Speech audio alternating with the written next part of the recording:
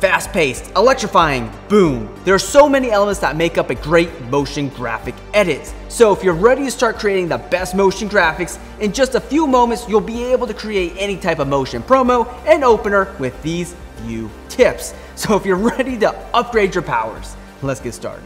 Alright, we're going to create this one master promo. However, I'll also be breaking down these other edits at the same time to contribute more ideas. Just make sure your boss changes your job title to Master Motion Designer after this video. When building a beautiful project, the first step is to solely focus on layout. So grab some coffee and don't panic. Start with the information that you have. So drop in any text that you may have and get it all typed up into separate text layers for each set of information. I'm going to be using the fonts Anton and Barlow Condensed, which are free fonts from Google. And a good rule of thumb that I follow is make your important text large and then make your extra copy a little smaller. As a result, this will create hierarchy. Now that the text is punched in, the next step is the background. I would create a quick solid layer of any color that is somewhat opposite of your text. And to help with the background design, create a really small circle with the ellipse tool. And inside of that shape layer, we can add a repeater to quickly duplicate the circle. All we need to do is increase the copies and adjust the repeater position to offset the circles. Then we can duplicate the repeater and adjust the position again to create a full screen of circles. Easy, and you can change the color to help blend with the background. So hopefully now the ideas are starting to flow because you have your text and your background set up. Hopefully you're feeling good. But for instance, we can add in some additional shapes using the shape tools, or in this case, I'll just draw out a custom shape with the pen tool.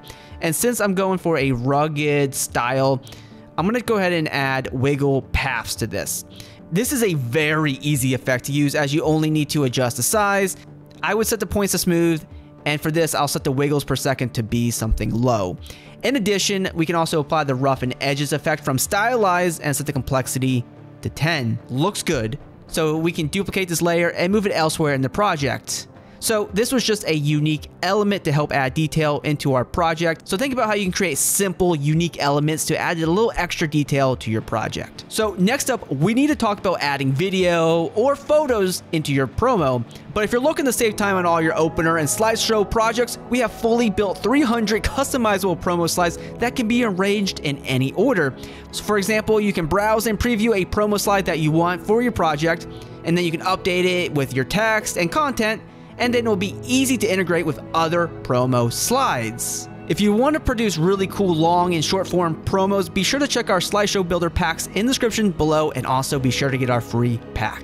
Alright, before we bring in any video, I recommend drawing out a shape of the size you want your video to be.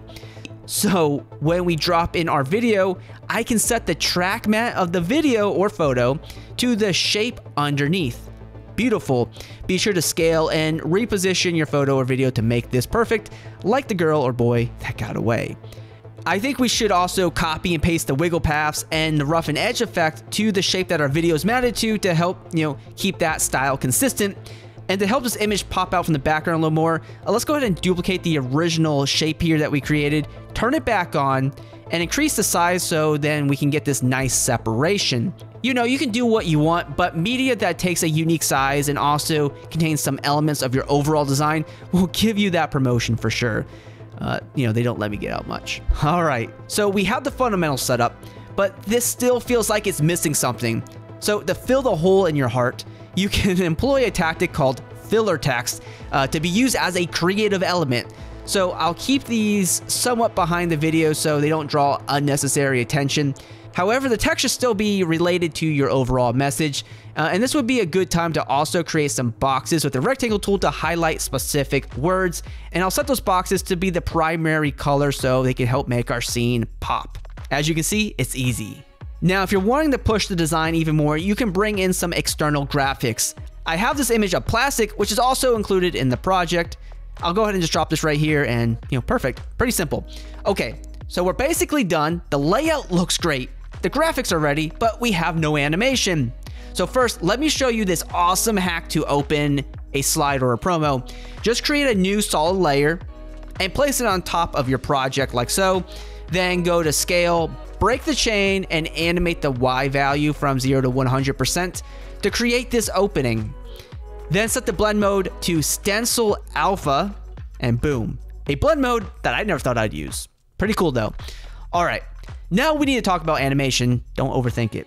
For some elements, I would just animate the position to slide the graphic in, and for other graphics, perhaps just animate the scale to pop it in like so. But for my personal style, I always select any keyframes that I create, make them easy ease by hitting F9, then I go to the graph editor and smooth them all the way out, kind of like this.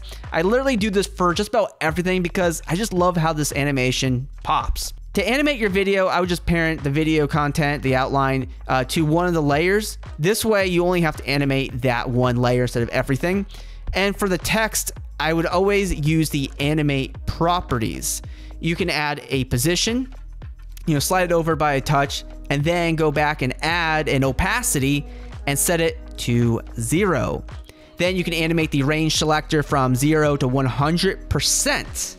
And then you can copy and paste this animator to your other text layers to keep the animation consistent. And for text that have boxes, I would simply double click the pan behind tool to make sure those anchor points are centered. And I would animate the scale by breaking the chain here and simply animate the X scale from 0 to 100%.